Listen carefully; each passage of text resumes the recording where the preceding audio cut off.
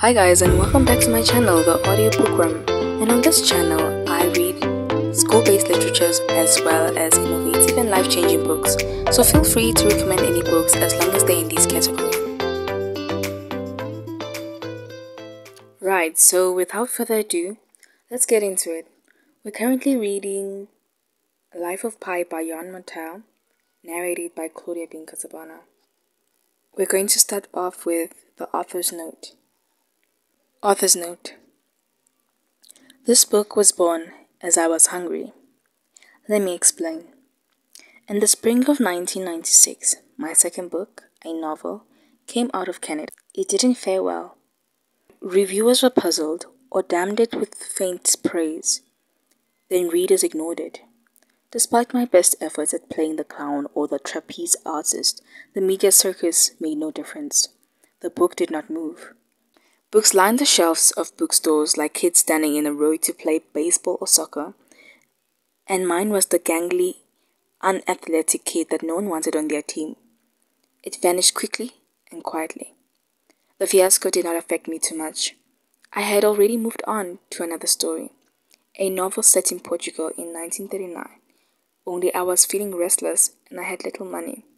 So I flew to Bombay. This is not so illogical if you realize three things: that a stint in India will beat the restlessness out of any living creature, that a little money can go a long way there, and that a novel set in Portugal in 1939 may have little to do with Portugal in 1939.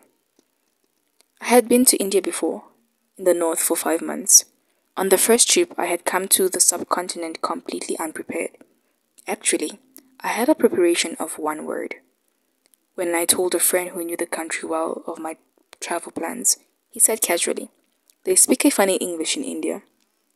They like words like bamboozle."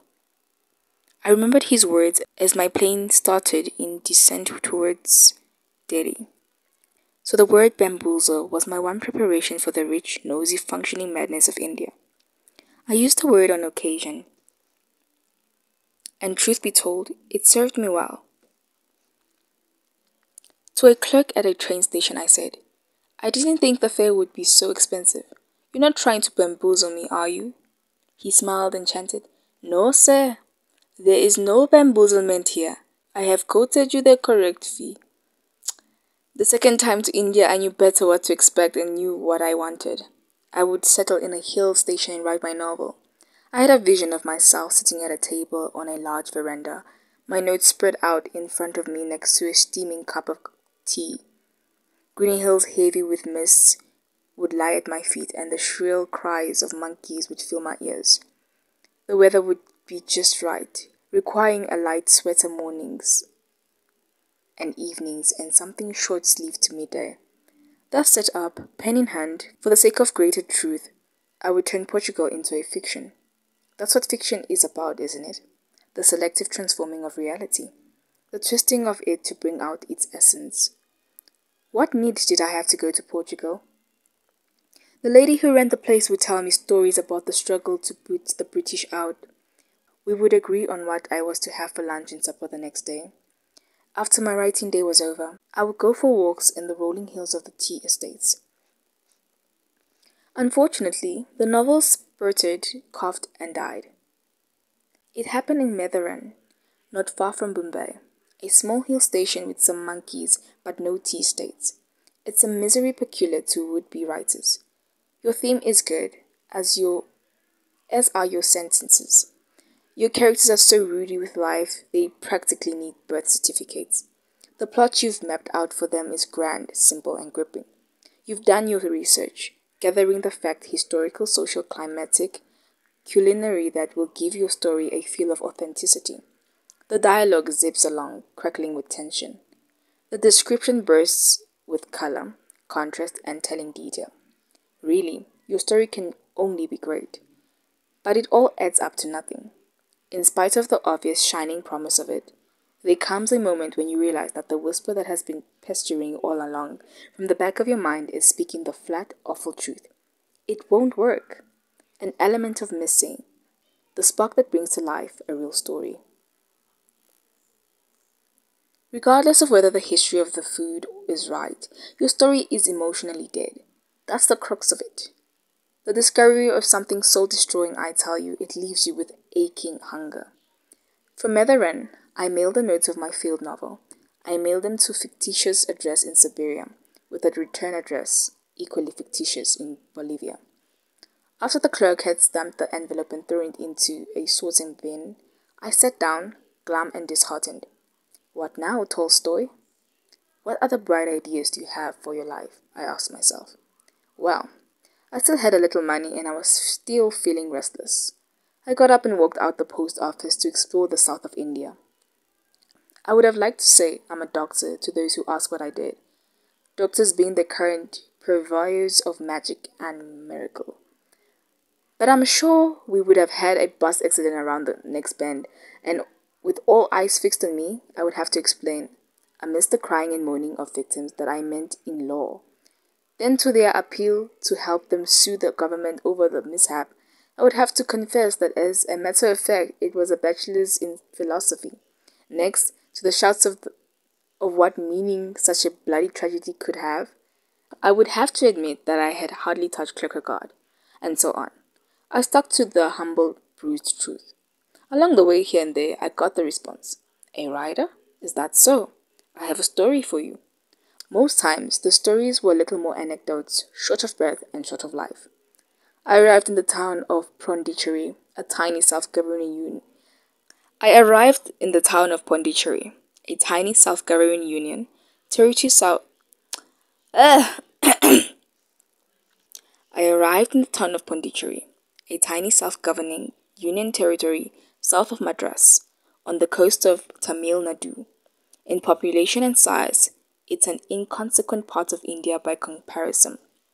Prince Edward Island is a giant within Canada, but history has set it apart. For Pondicherry was once the capital of that most modest of colonial empires, French India. The French would have liked to rival the British, very much so, but the only Raj they managed to get was a handful of small pots. They clung to this for nearly 300 years. They left Pondicherry in 1954, leaving behind nice white buildings, broad streets at right angles to each other, street names such as Rue de la Marine and Rue Saint Louis, and Kepis Cups for the policemen. I was at the Indian coffee house on Nehru Street. It's one big room with green walls and high ceiling. Fans whirl above you to keep the warm, humid air moving. The place is furnished to capacity with identical square tables, each with its complement of 4 chairs. You sit where you can, with whoever is at the table. The coffee is good and they serve French toast. Conversation is easy to come by. And so, a bright-eyed elderly man with great shocks of pure white hair was talking to me. I confirmed to him that Canada was cold and that French was indeed spoken in parts of it, and that I liked India so on and so forth. Usual light talk between friendly, curious Indian and foreign backpackers. He took in my line of work with a widening of the eyes and nodding of the head. It was time to go. I had my hand up, trying to catch my waiter's eye to get the bill. Then the elderly man said, I have a story that will make you believe in God. I stopped waving my hand, but was suspicious. Was this a Jehovah's Witness knocking at my door? Does your story take place 200 years in a remote corner of the Roman Empire? I asked. No. Was he some sort of Muslim evangelist? Does it take place in 7th century Arabia? No. No. It starts right here in Pondicherry just a few years back, and it ends, I am delighted to tell you, in the very country you come from. And it will make me believe in God? Yes. That's a tall order. Not so tall that you can't reach. The waiter appeared. I hesitated for a moment. I ordered 2 coffees. We introduced ourselves. His name was Francis Adrubasami. Please tell me your story, I said. You must pay proper attention, he replied. I will. I brought out pen and a notepad. Tell me, have you been to Botanical Garden? He asked. I went yesterday. Did you notice the toy train tracks? Yes, I did. The train still runs on Sundays for the amusement of the children, but it used to run twice an hour every day. Did you take note of the names of the stations? One is called Roseville. It's right next to the Rose Garden. That's right. And the other one? I don't remember. The sign was taken down. The other station was called Zootown. The toy train was two stops, Roseville and Zootown. Once upon a time, there was a zoo in the Pondicherry Botanical. That was a very long time ago, he said. Yet he agreed to meet. We met many times. He showed me the diary he kept during the events. He showed me the Yellowwood newspaper clipping that made him briefly, obscurely famous. He told me his story. All the while, I took notes. Nearly a year later, after considerable difficulties, I received a tape and a report from the Japanese Ministry of Transport. It was as I listened to that tape that I agreed with Mr. Aldrubasmi that this was indeed a story to make you believe in God. It seemed natural that Mr. Patel's story should be told mostly in the first person, in his voice and through his eyes, but any inaccuracies or mistakes are mine. I have a few people to thank. I am most obviously indebted to Mr. Patel. My gratitude to him is as boundless as the Pacific Ocean, and I hope that my telling of his tale does not disappoint him. For getting me started on the story, I have Mr. Aldrubasmi to thank for helping me complete it. I am grateful to the three officials of the exemplary professionalism, Mr. Kazuhiko Oda, lately for the Japanese embassy in Ottawa, Mr. Hiroshi Watanabe of Oika Shipping Company, and especially Mr. Tomohiro Okamoto of the Japanese Ministry of Transport, now retired. As for the spark of life, I owe it to Mr. Moakri Sklier. Lastly, I would like to express my sincere gratitude to the great institution, the Canada Council for the Arts, without whose grant I could not have brought together the story that has nothing to do with Portugal in 1939. If we citizens do not support our artists, then we sacrifice our imagination on the altar of crude reality and we end up believing in nothing and having worthless dreams.